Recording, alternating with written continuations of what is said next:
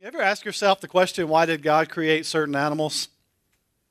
Why did God create certain animals? This is probably my number one animal that I want to ask, why God created the mosquito. I have actually a better question for Noah regarding the mosquito. It would have taken just like that, right, on the ark, just like wherever those two mosquitoes were hanging out, that would have taken care of a lot of issues for us southern people. Why did God create that animal? Here's another one you got to love and ask, why did God create this guy? The roach. When we lived in Las Vegas, they have roaches that get really big, and they live in the concrete walls that surround almost every house in Las Vegas. And in the summer, when it gets really hot, they decide it's better to be in the house than in the walls. And so they tend to make their way into the houses. Roaches about that big. I know that's like a lot of your worst nightmare. How about this guy? Why did God create the slug? If you've ever stepped on one of these barefoot, then you got that question, right? Like, what purpose does the slug serve other than just being nasty?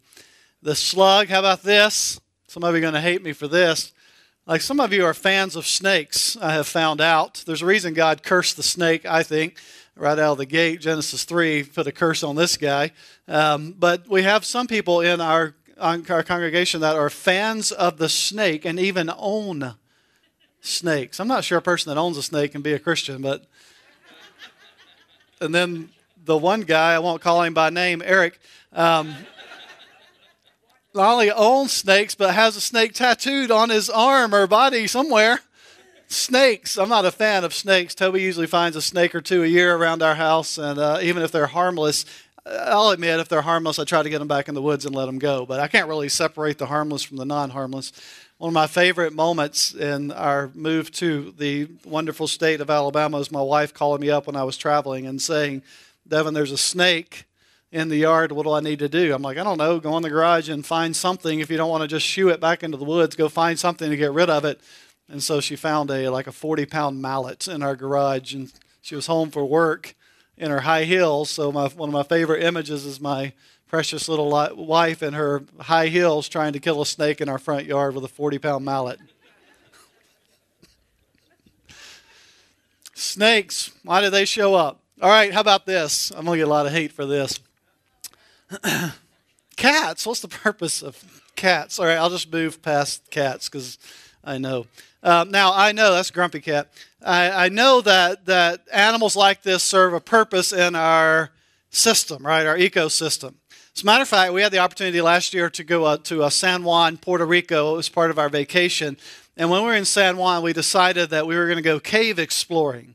And so we went, I've got a few pictures of our trip. We went cave exploring. There's Zach and I rappelling down to where the cave was. There's the cave that we went into.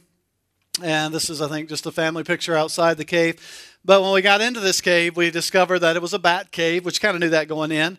And they only let you in to a certain spot in the cave. You can't really go fully into the cave because that's kind of how the cave ecosystem works there. 13 species of bats. And you could hear them and see them flying. There's something about the guy couldn't shine the spotlight up there. There's something about a bat can't go directly into a spotlight or something. But so we could kind of sense the bats, hear the bats, see the occasional bat occasionally, which we were okay with until he started explaining the rest of wildlife that had to live in that cave for those bats to survive. Spiders as big as my hand, which we discovered were like 4 feet from us on the walls when we shined the light over there. If you think that roach was bad, there was roach-type bugs in there like this big. And then my favorite, he said, in order for the rats and the giant spiders and the frogs, thousands of species of frogs, for all these things to survive, we also have to have one of our favorite characters, which is the boa constrictor. And so all of those were inside this cave that we were in.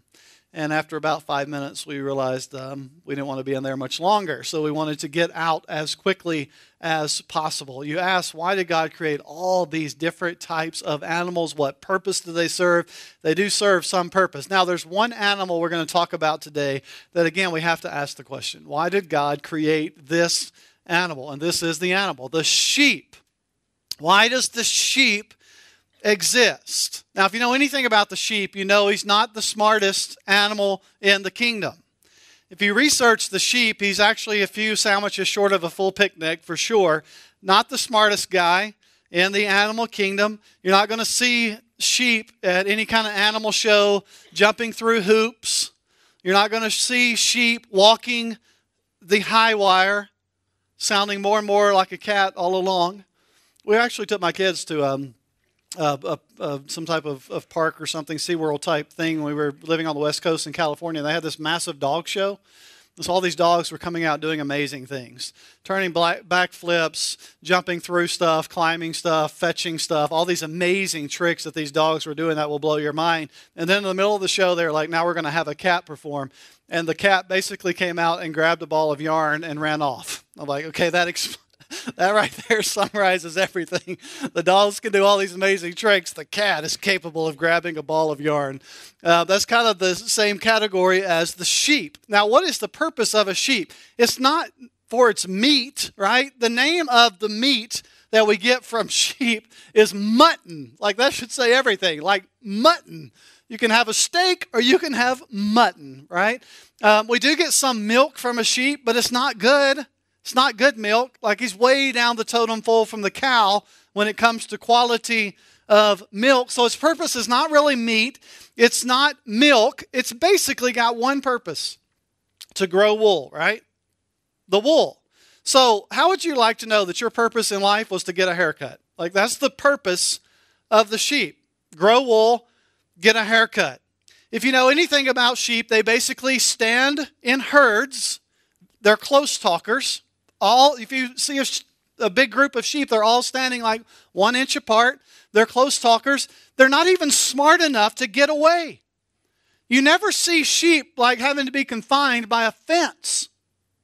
Don't you wish somebody would just stand and yell at the sheep like, run for it. Go. There's nothing holding you here. There's no fences. Just go.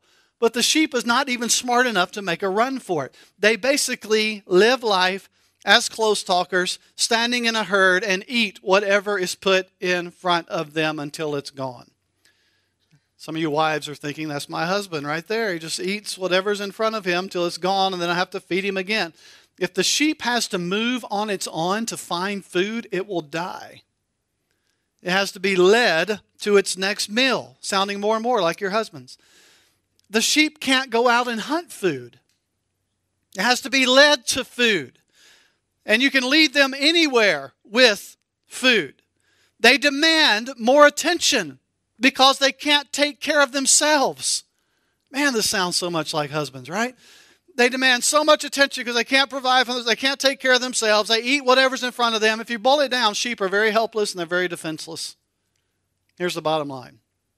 Sheep must have a shepherd or they die. Sheep must have a leader, a shepherd, or they die. We're in this series called Escape. It is about a man named Jesus who we believe controls life and death. Death was not on his timetable. He conquered death and offers eternal life to his followers. We learned last week that the people around him wanted him dead, even from the time he was a toddler. They wanted him dead, but they could not kill him because he was in control of his death. Death was on his timetable. The New Testament says repeatedly his time had not come when they wanted him dead, and so they could not kill him because he controlled life and death. Instead of being killed when they wanted him dead, Jesus sacrifices his life and then conquers death. And he does so in order to provide eternal life, to do what we can't do. To overcome both the sin problem and its consequences, which is death, according to the New Testament. Jesus lived and conquered death so that we might live. So that in the end, we might conquer death. Not just the fear of death. We can try and do things to overcome the fear of death. But I'm not necessarily afraid of dying. I'm afraid of getting dead, right? Like, how's it going to happen? But Jesus not only promises to overcome the fear of death, but that we can conquer death itself, even though we are bound to its grip. Now, think about that. If I told you that I was going to conquer death, that I was going to die, but I was going to come back. That I was going to conquer death. I'm going to die, and then after 3 days, I'm going to come back from the dead. I'm going to conquer death. If I told you that, you would think that I was insane. Especially if I was like a sheep and I was a close talker, right? If I called you over and said it really close to you, hey, I'm going to conquer death, coming back to life after 3 days. You'd be like, keep that guy away from me. But that's what Jesus claimed. That he would die and that he would come back to life. Devin, what does this have to do with sheep? We're in John chapter 10. And Jesus is illustrating his relationship with his followers by using the imagery of a shepherd and his sheep. And for the first part of the chapter, Jesus explains that the shepherd knows the sheep, he leads the sheep, he protects the sheep, he delivers the sheep from danger, all the things that we expect a shepherd to do. He provides for his sheep. Everything that is on the shepherd's job description, Jesus describes in the first part of the chapter. Very common imagery in his culture. And so as Jesus is telling about the shepherd and the sheep, those that were in his presence, those that were in the crowd listening, there's no doubt they were nodding their head in approval, and they knew about a shepherd. They knew about a sheep. What Jesus described in the first part of the chapter made sense to them. He leads them, he protects them from danger, he watches over them, he leads them to food. Very common imagery of a shepherd and his sheep in Jesus' time. And then we come to John 10, verse 11, and the plot changes entirely. John 10:11. Jesus says, I am the good shepherd. The good shepherd lays down his life for the sheep. This is a plot twist that was unexpected in Jesus' time. Everything changes. In Jesus' imagery, not only does the shepherd do everything that is expected for him to do, but he does the unexpected. The shepherd lays down his life for the sheep. He sacrifices his life for the life of the shepherd. That is unheard of. It doesn't even really make sense that a shepherd would die for sheep. Let me illustrate it this way. Those of you that know us very well at all, you know that we, part of our family is our dog. We have a Brittany Spaniel named Toby that we love as a part of our family. But let me put Toby's perspective in relation, or Toby's relationship in our family in perspective for you. If I was forced to make a decision of someone leaving our family or someone in my family that would have to sacrifice their life, like people that I would protect in our family from dying, Toby would not even be on the list, right? If someone said, Devin, you have 5 people that you can protect, okay? You can protect their life at all costs. You have 5 people. What 5 people do you want to choose from your family? Like, Toby is not even a second thought that he's not going to make the list. If they came to me and said, Devin, we've done an analysis on your family. You're spending too much money. You got to cut back on the spending. So you need to eliminate someone from your family and eliminate cost. I'm not going to sit down with a pen and piece of paper and say, all right, let me see, how much is Ashley spending a month? How much are we spending on dog food a month? I need to figure out who's going to survive the cut. Like, I wouldn't even have that conversation. That thought would not even enter my mind. It would not even be entertained. We love our dog. We love that he's a part of our family. We don't want our family to be without him. But in perspective, he doesn't even make the list of consideration when it comes to life and death matters. It would make no sense for me as the homeowner and the master of this dog, right, to lay down my life for him. It makes no sense. It would make no sense for me to leave a wife and children behind and sacrifice my life for a dog. And if I did that, people would look at me rightfully and say, you're a fool. And the imagery that Jesus gives is a good shepherd who willingly lays down his life for sheep. And his audience gasps and says, what are you talking? That doesn't even make sense. Here's the question. Is this a good shepherd that would lay down his life for sheep? The description is good shepherd. That word good means noble, attractive, desirable. Here's what's good.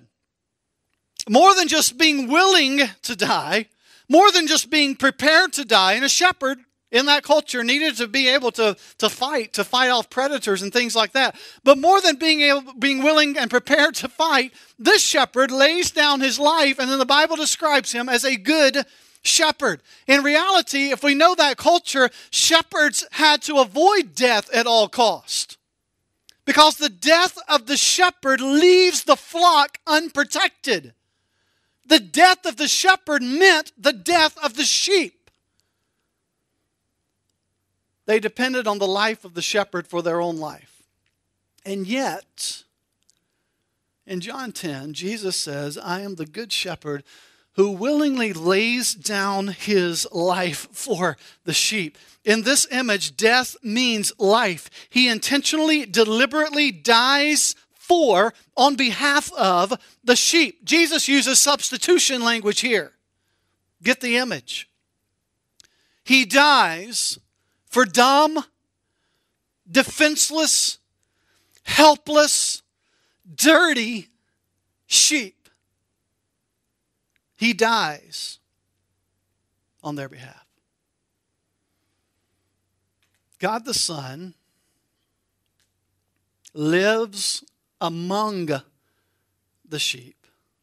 Like even that image itself, right? That God would stoop, take on human flesh, and live among dirty, defenseless, dumb sheep. But not only does he live among us, he lays his life down for them. And it doesn't even really make sense.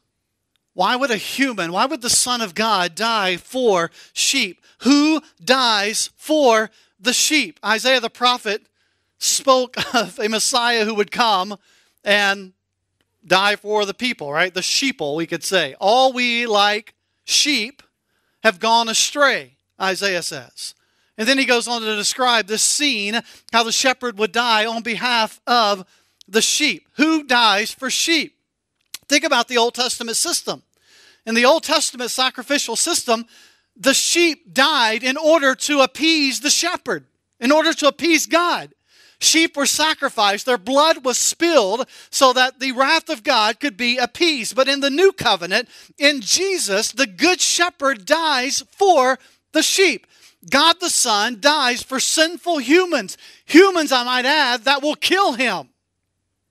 That doesn't even make sense.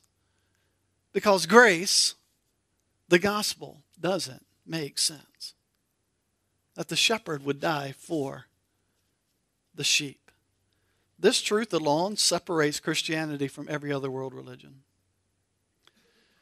You see, in other world religions, listen to me closely. In other world religions, you often have to die for your God. And that's why people strap bombs on their backs. And that's why they hijack planes. And that's why they blow themselves up in crowds of people. Because they sacrifice themselves for their God. And in Christianity, God takes on human flesh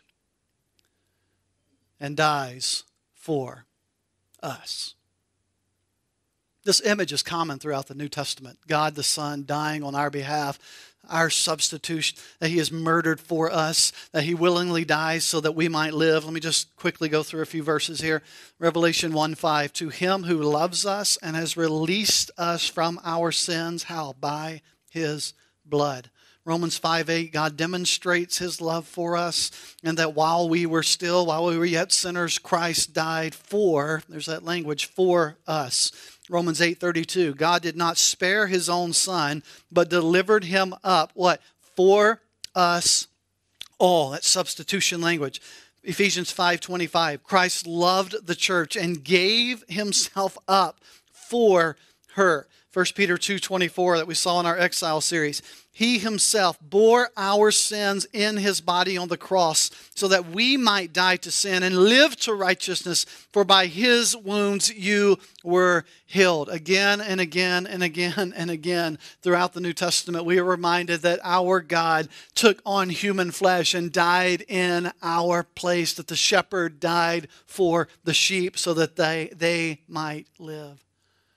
And then Jesus makes this stark contrast between the good shepherd and the hired hand. And we see the difference is an ownership issue. It's the investment in the sheep. Look at chapter 10 and verse 12 as Jesus continues this imagery. He who is a hired hand and not a shepherd, who does not own the sheep, sees the wolf coming and leaves the sheep and flees. And the wolf snatches them and scatters them. He flees because he is a hired hand and cares nothing for the sheep.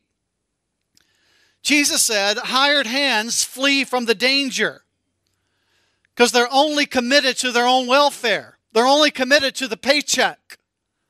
They're only committed to the job.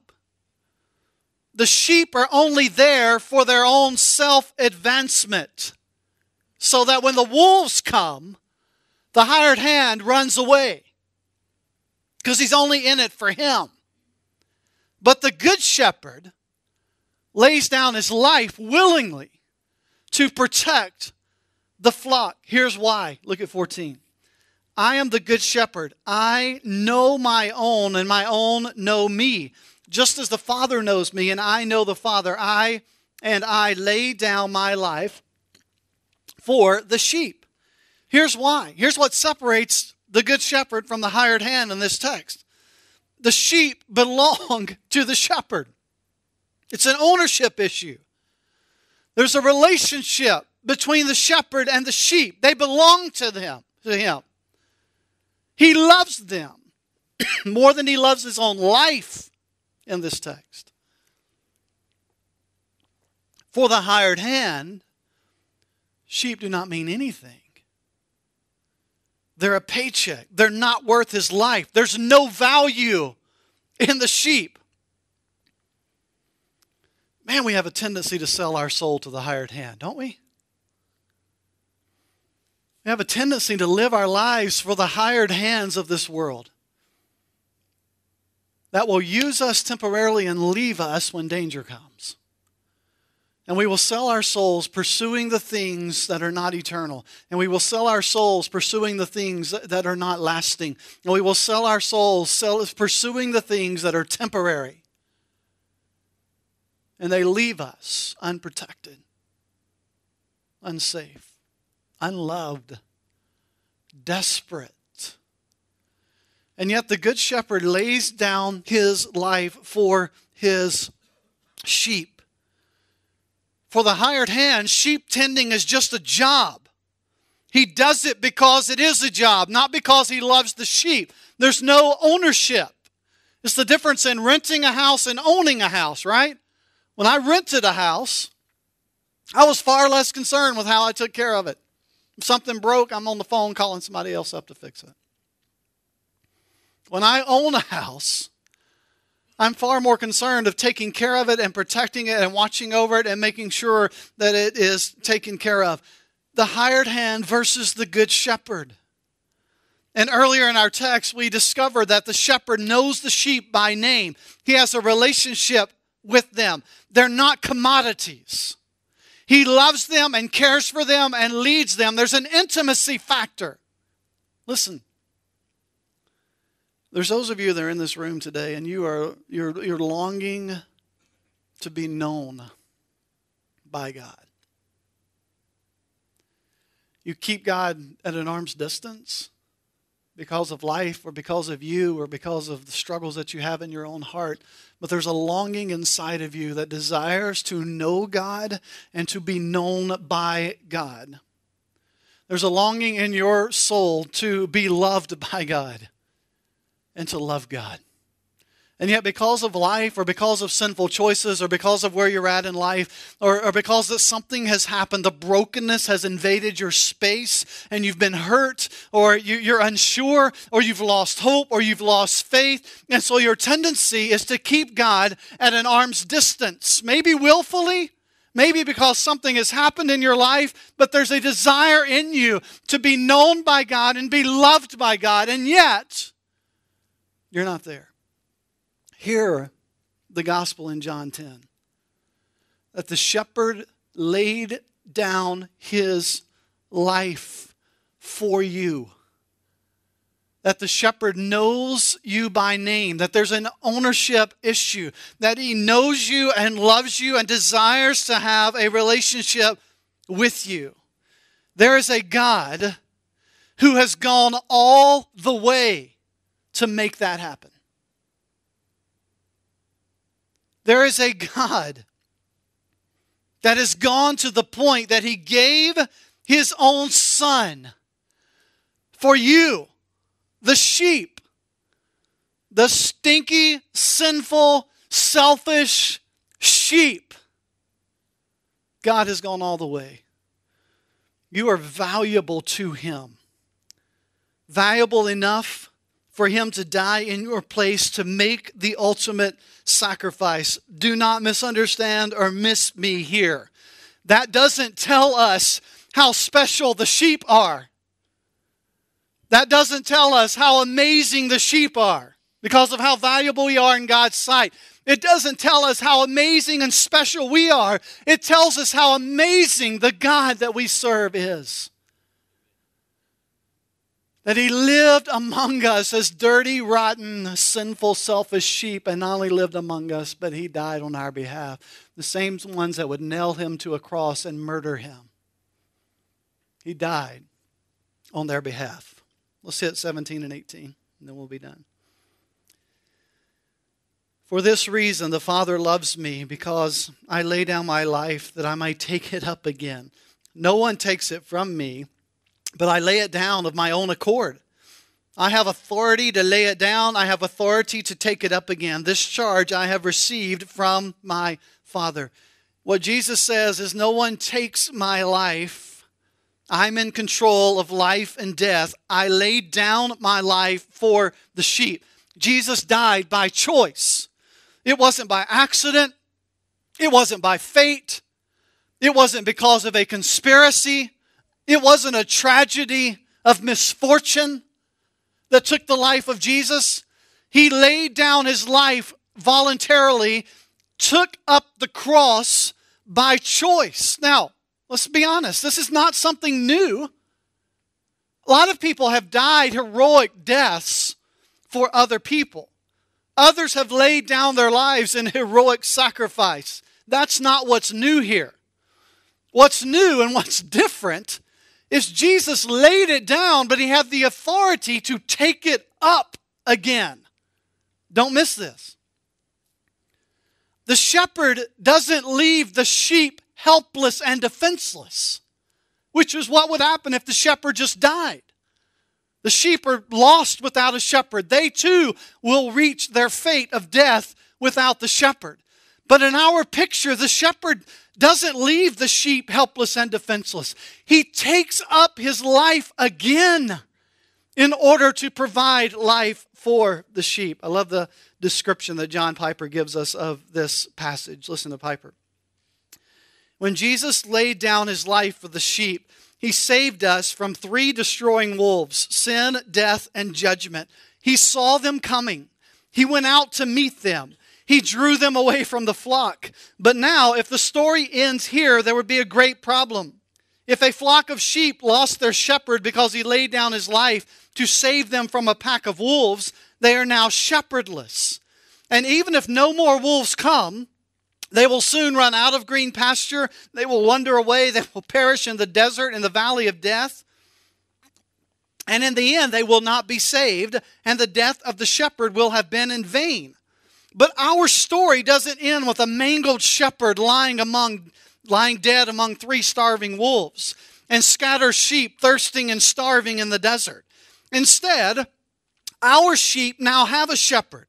Christianity is not merely being saved from sin and death and judgment. It also means having a living shepherd to guide you and feed you and heal you and protect you and help you love. Jesus took his life back again from death so that we might have a personal relationship with all his sheep. The good shepherd did not remain dead. He does not remain bloody and beaten. Death mutilates his body, and then he gets up and he conquers death. He takes back his life from death's chilly fingers so that he might offer life to the sheep, to protect them and feed them and lead them and know them and love them.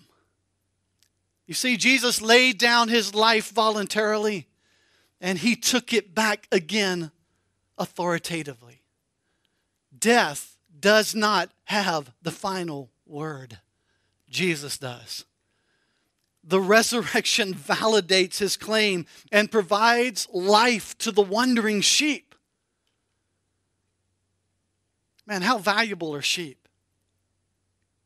How valuable are sheep?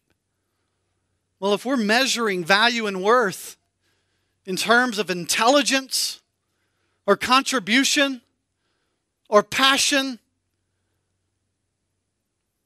they're not very valuable. They're not worth much at all. And the reality is, very few people that live on this earth will leave a lasting impact, to the point that they're even remembered beyond a few paragraphs in human history. Most of us will live and die and never be remembered. Sheep are not very valuable in terms of self-worth, are we? But when we consider that we were created by Almighty God for the purpose of relationship, and then we blew that. We blew that and sinned. But God didn't give up. And he did what we could not do. He came to earth and he lived among the dirty, defiled, sinful, selfish sheep. He lived among them. He became one of them. And he lived a life without sin. And then he voluntarily died the death that I deserved. The death that my sins caused. The consequences that my sin deserves. He died that death. And that's not the end of the story. Because after 3 days, he took back his life from death so that death doesn't win. And when you consider that reality, when you consider the reality that I have sinned against God, that God did not give up on me, but came into our world, lived among us, lived without sin, doing what I could not do to fulfill the demands of God's holy law, laying down his life voluntarily to take up death's curse, to take up death's penalty, that when he died, that my sins died with him, that my consequences died with him. When I consider the fact that he died on my behalf and then took up his life again for me, that tells me the sheep are valuable enough to the shepherd that he would die for them. Not what awesome sheep we are. Instead, what an awesome shepherd he is. We're going to celebrate the Lord's Supper today, in remembrance of this very sacrifice we're talking about. Before we do that, Matthew 26, Jesus is with his followers, his very last moments on earth. they gather to celebrate around Passover time in Jerusalem. Passover was a time that celebrated the very thing we're talking about. How sheep and animals lost their lives in order that blood could be spilled so that redemption would be made possible. And hundreds of thousands of Jews would gather and celebrate this event. And Jesus and his followers are there to celebrate. Except Jesus is about to change the game, rewrite the script. And as he sits with his followers that final night to celebrate Passover, he introduces a concept that shifts everything. As Jesus lets them know the time of sacrifice is done. The days of Passover are done. The need to gather in the temple and bring spotless lambs and goats and other animals to a priest to speak to God on your behalf, those days are done. They're fulfilled. As Jesus says, there is only one lamb that is now required. See the paradox here that Jesus is both the shepherd and the final lamb? It's a whole message in and of itself. But in this moment that Jesus says, all of that, all the ritual, all the old covenant, all of God's demands are being fulfilled in this moment. And there's something that we're going to do to celebrate that. And Jesus institutes the beginning of the Lord's Supper, communion, the different titles that we give it. Here's what Jesus says in Matthew 26:26. Now as they were eating, Jesus took bread, and after blessing it, broke it, and gave it to the disciples and said, "Take, eat, this is my body."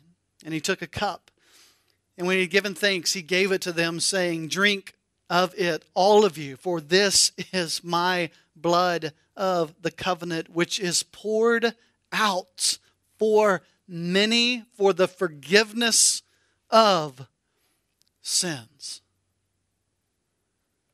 Jesus says what we're doing through this bread and this wine is to celebrate, to remember that there is a lamb who laid down his life for the sheep, who laid down his life, that his blood was poured out for the many, that his blood was poured out for the followers, that his blood was poured out so that my sins might be forgiven, that Jesus died for the wandering sheep to forgive their sins and offer them eternal life. We celebrate, we gather week after week to celebrate the idea that he is the good shepherd who gave his life so that I might have life. That he poured out his blood so that I might live. He is a good shepherd, and I am his. Let's bow our heads for prayer.